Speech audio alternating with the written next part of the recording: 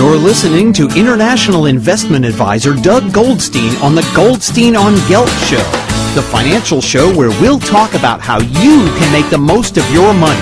With all the confusing financial chatter bombarding you each and every day, Goldstein on Gelt will give you the practical information you want and need about living a financially stable life. Here's your host, money maven Doug Goldstein. Okay, we are back. We are talking to Jim Richardson. Jim decided about 15 years ago it was time to change paths and speak out, and since that time he's been giving keynotes, speeches, he's been in theater, stand-up, and probably more important is that he teaches techniques to people about how to speak and how to speak with great humor. His private clients include award-winning stand-up comedians, Emmy award-winning television personalities, actors, and leaders in all sorts of fields like religion, law, politics, and business. And business is why we're bringing you on. Jim, pleasure to have you. Doug, great to hear from you. I'm out here in California, and I guess we're talking across the entire globe. This is great. I need to have an excuse for why I would have a comedy coach on a personal finance show. So could you either tell me why or give me a good punchline I could use?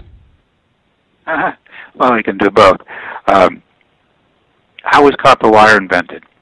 Oh man, that's a tough one. Two lawyers were fighting over a penny. All right, there's the business and the lawyers. Lucky we don't have any lawyers who listen to the show. Done by.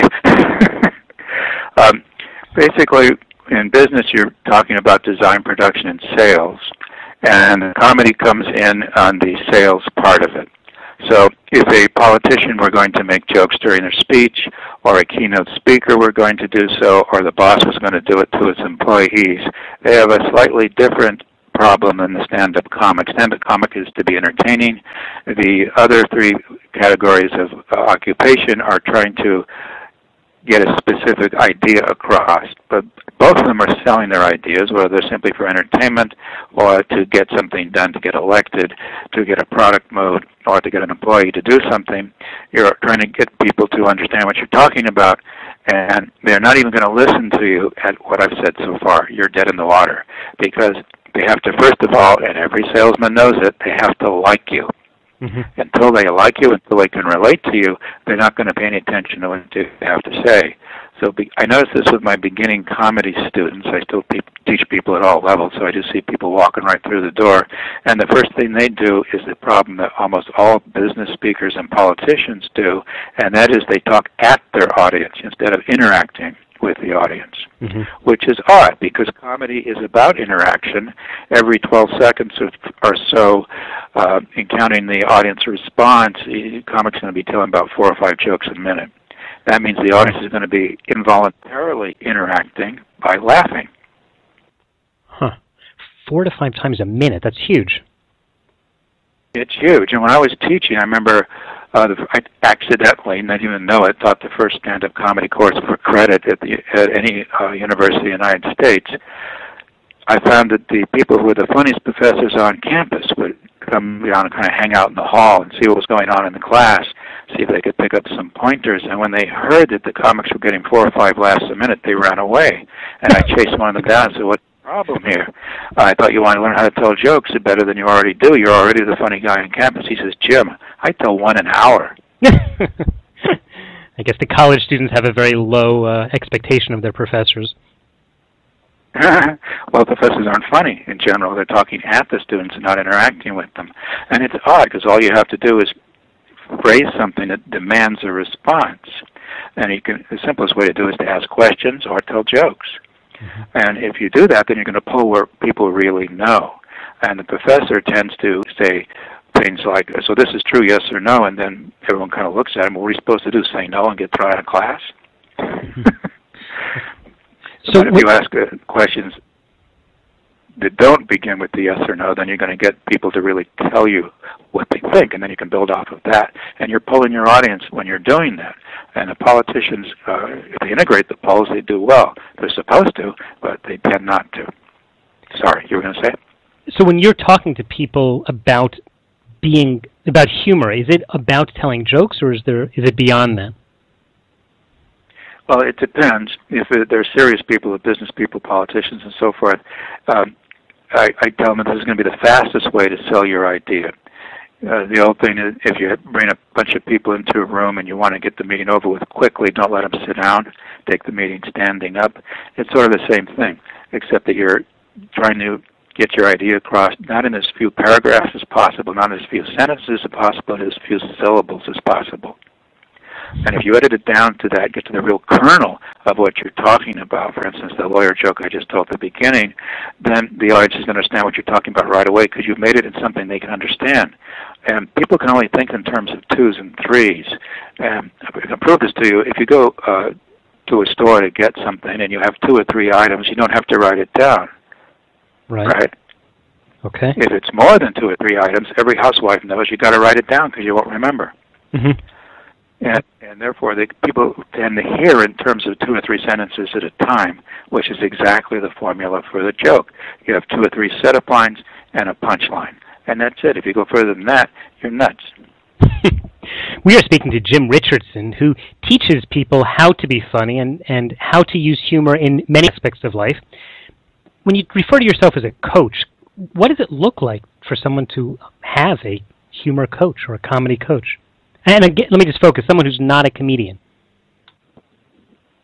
Well, Joseph Kaufman of the Kaufman and Hart comedy writing team, playwrights at Broadway in the 30s, Kaufman himself was known as a play doctor. So he would come in, whether it was a comedy or was a drama wasn't working, they'd have him come and suggest things that could fix it, and sometimes it was just not having enough lines for an actor or actress to make across, or it was overwritten, or whatever.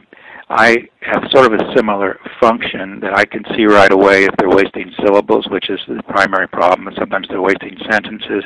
Very often they don't end on the right word. The third term for writing jokes in addition to the setup and the punch is the punch word.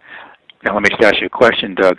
If I'm going to have a punch word, which the definition of thereby is that after I tell this word, the audience is going to laugh, do I want the punch word at the beginning, the middle, or the end of the punch line?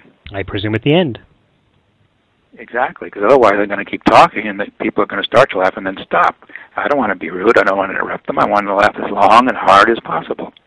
So if people phrased what they say to other people, nobody would know what they were talking about until they said the last word of every 3-word movement, people would hear it better because it would build up, boom. And if you listen to your politicians or anybody on the radio or TV, you see this mistake being made over and over again. And people will often end with the preposition, which everybody knows is grammatically incorrect, but they'll also end with pronouns instead of using nouns and verbs for the last. So two lawyers fighting over a copper wire, you end with a noun. It seems that some people are natural speakers and fabulous at the soundbite, whether it's American presidents or even in Israel, our own prime minister. It just seems fabulous, the whole concept of soundbite. Are they trained for this, or do they somehow think in this way?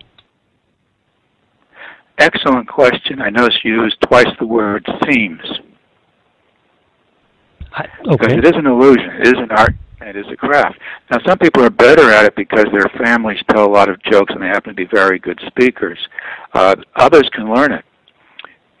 And, for instance, when John F. Kennedy was running for the presidency of the United States, when he was running in the early part of the primary campaigns that precede who gets nominated over here, he was a terrible speaker. And then we see him get better and better and better, and suddenly everything's edited correctly, and he's ending on the punchlines and doing everything that he's supposed to be doing. And he was the first president that did not require the reporters to pre-submit questions that he would then prepare answers for. Okay. And what he did was he met with his writers, one of whom was Mort Sahl, one of the greatest comedians of the 1950s, who did the first comedy album that ever became a gold album and all that sort of thing. Was one of his writers, and they would just anticipate what the questions might be and write responses, and he'd rehearse the response, and then when he did it, it would seem like it was spontaneous. Do the presidents today, in fact, practice like that? If they're good, they do. Both Bushes were very good at that, and Barack Obama got a lot better, for instance, when he did his first correspondence dinner where all the reporters come in February of each year, and he didn't do that well. The second time he was terrific. So he learned, he developed the skill. He tends to overwrite quite a bit, but he's getting better at it. And if he gets up against any part of Newt Gingrich, he'll have to be terrific, because this guy's really edits stuff tightly and gets responses even if you don't agree with him. So who knows what compromises are going to be made by the time they find out who's going to be the Republican nominee and who's going to be the vice president, who's going to get the promise for Secretary of State, who's going to do what, we don't know at this point. If you look at the opponents of Mitt Romney, who's leading by a large margin and add up all their scores, it's a much tighter race if they all get together. Mm-hmm. And then you're going to have, Obama will have to step up to the plate and become a better writer. And this is interesting because in the election where he won in 2008, he wasn't challenged. I see. He basically just didn't do much, and people were crazy and fell apart. Outside of the political realm, in terms of business, are there any role models that, let's say, a business manager could study if he wanted to become a more talented and persuasive salesman to his own staff and his own team? Yes, and Lee Iacocca was an excellent example of this. He would go for pathos and heroic endings. So you have his speech would start off about how he was fired, and then by the end he would talk about how he was successful. And what he was doing basically was tapping into an archetype. By archetype I mean a character who is a hero that we believe but don't admit we believe now, because it's kind of a cynical era because of the economy and so forth. It's kind of like the 1920s here in the United States. But the archetype hero is someone that we believe in if it's put in the correct form for us in our particular era, that our parents believed in, our grandparents, going all the way back. And I found a very interesting thing. I was just watching the internet 3 or 4 years ago, and an old show that I know that I had liked called Have Gun Will Travel. I don't know if you're familiar with it. It was starring Richard Boone, that ran from 1957 to 1963. His character was called Paladin, which goes back to the Charlemagne court, in which the paladins were it came before the Knights of the Round Table. It was the French version of it several hundred years before, and he basically represented this character on TV, his little half-hour television show.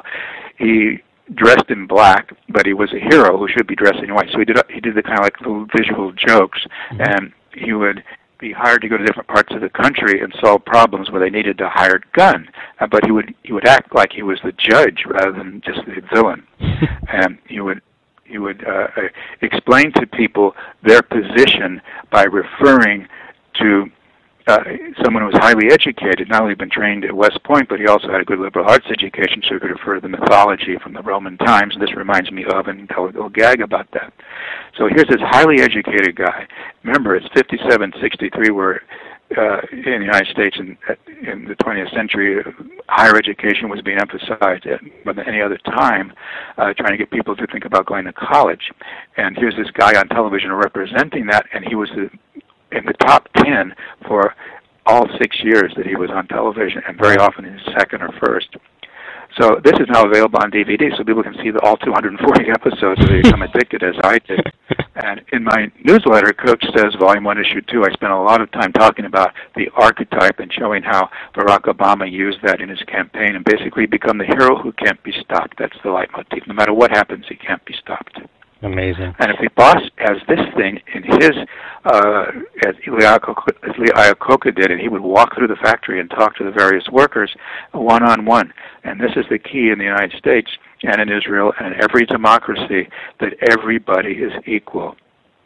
So when John McCain said that one famously during the debate and pointed at Barack Obama, he was saying that Obama was not equal to him. That finished him with the American public, because the American public believes everybody's equal. Whether it's true or not, another question. But that's the fundamental belief, that's the archetypal belief that the country is based on. And Richard Boone would represent this, and Barack Obama represented that. And if Mitt Romney keeps forgetting it, which he seems to be doing, talking about his wife having 2 Cadillacs and all the money he made in business, that's not equal. Mm-hmm. All right, we're going to have to follow that one up again soon. We've been talking to Jim Richardson, who teaches comedy. He's got a huge amount of experience. Jim, in the last couple of seconds, could you just tell people how can they learn more about the work that you do? Well, you find JimRichardson.com. It's Jim like James, Richardson like son of Richard. JimRichardson.com. You'll find about 6 hours of stuff that's free on the internet. If you like that, then you can take my courses long distance. I do video conferencing so I can easily reach Israel or anywhere else in the world and give you all these techniques. We're just talking in general about this now. And it's very important that you understand fundamentally a concept that George Burns, the famous comedian, said, and that is, in show business, honesty is the most important thing. You've got to be honest. In fact, once you can fake that, you got it made. All right. Jim Richardson, thanks so much for your time. My pleasure. You've been listening to the Goldstein on Gelt Show with money maven Doug Goldstein. Doug's weekly radio show is heard around the world, but if you miss it, you can download the podcast at www.goldsteinongelt.com. The Goldstein on Gelt Show gives you up-to-date financial ideas so you can get on the path to financial freedom. If you'd like your questions answered on the air or off, send Doug an email to doug@profile-financial.com. It's your money for your future, so join Doug every week to build your wealth on the Goldstein on Gelt Show.